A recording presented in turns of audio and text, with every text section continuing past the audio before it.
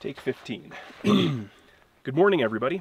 Welcome to my YouTube channel, or if you've been subscribed for a while, sorry I haven't uploaded in a year. I wanted to do a video about sleep apnea and camping. If you're like me and something like 40% of the other population of adults, you have some form of sleep apnea and you might use a device to help you sleep at night so that you keep breathing, which is good. You want that. You might be kind of concerned if you're new to sleep apnea treatment and camping about, is it possible? Can I do it? Is it going to take too much power? What do I have to do to make it so that I can use my CPAP while camping? I promise it's not that difficult. It's actually quite easy. It can be expensive, but it's worth it. Seriously, it's worth it. Still use your CPAP while camping. This is how to do it.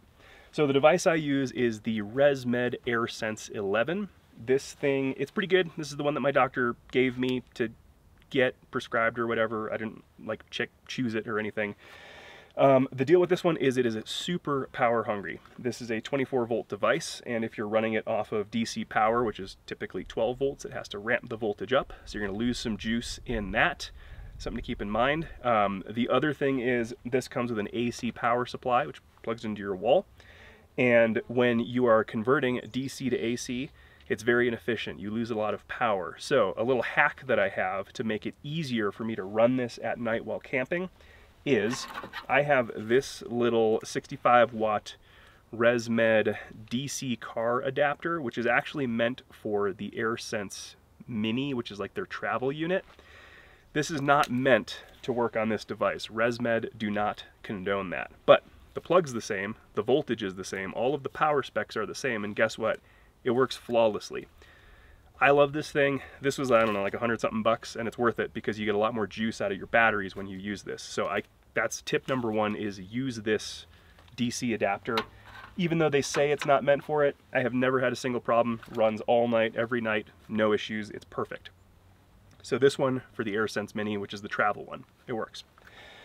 Secondly is the battery that I use. I use the Ecoflow River Pro. This is a 720-ish watt-hour battery, and it has a carport, 12 volt DC. It's got a bunch of AC plugs, USBs, all that stuff.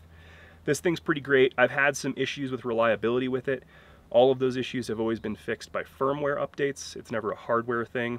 So keep in mind, your mileage may vary. This battery probably cost about $500–600 bucks. They're onto the second version of the River Pro now, which is, I think, around the same.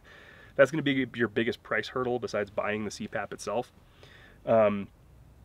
But there are other battery options. My big recommendation for you would be get the one that's around 700–800 watt hours at least. That'll probably get you about 2 nights of use. So, for example, last night I had this battery running my Dometic fridge, which was pulling power off of the car as I was driving and stuff, but by the end of the night when we were ready to go to sleep, this battery was at 80%. And I ran this thing with all of the normal settings that I use at home with the DC power adapter, and this battery this morning, when I woke up, I checked it, was at 47%. So it drained a little over half of the available capacity. So keep that in mind. I think when I have a full 100% battery, I'm down to like 60-something% at the end of the day. So pretty good. You can get about 2 nights with one of these if you use this setup. Now, one thing to keep in mind with these CPAPs is they have a lot of settings that you can use. This one has the heated air tube, and then I have the humidifier on it. I recommend whatever your home settings are, leave them the same. A lot of folks say turn off the humidifier, turn off the heated tube while camping, it'll conserve power, and it certainly will. But the issue I have is I don't recommend not running a humidifier. It's just blowing dry air into your face the whole time. It's miserable. You wake up, you got to drink a lot of water at the night. I don't do it. The heated tube I would run without that being on, but I had an issue where if it gets cold enough at night, the moist air traveling through the tube will condensate and turn into water, and then your CPAP is just forcing droplets of water into your face. I have a nose piece, so it was going up my nose, and I was like drowning in my sleep. I'd wake up and I was like, what's going on? So I don't recommend it. Just leave the heated tube on. My humidifier I have set to 72 because I don't really like the warm air. I prefer it to be pretty ambient temperature. And that works okay. I get good power out of it. You can get solar panels for these batteries that are really inexpensive. I have a folding one that I got for, I don't know, like 120, 130 bucks. There's solid ones that are even cheaper. Who's off-roading right now? It's cheap. There's solid non-flexible ones that are even cheaper. You can spend about 100 bucks and get a really good solar panel, which would charge this in bright sun in a day, no problem.